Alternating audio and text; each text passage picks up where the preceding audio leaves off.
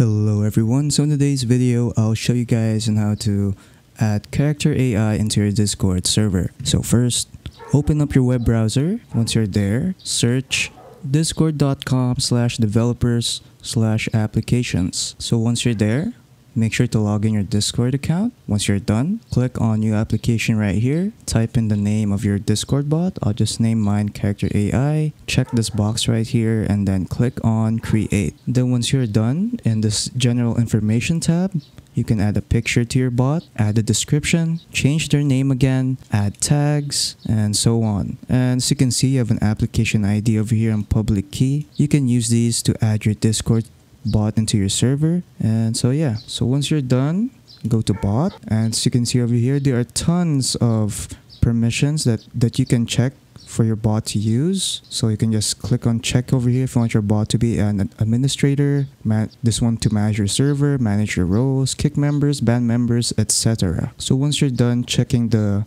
bot permissions, go to OAuth 2, go to URL generator, go to scopes, and make sure to check this box over here that says bot. And then all you have to do now is check again the bot permissions. I'll just click mine to be an administrator.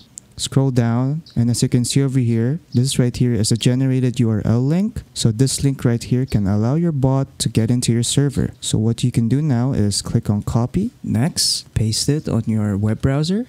Click on enter, wait for that to load, and then there you go. So you can see character AI wants to access your Discord account. So what you can do now is go to add server and click on the server and where you want to add it. And then once you've chosen the server, click on continue, click on authorize, and confirm that you are a human by doing the test. Click on verify.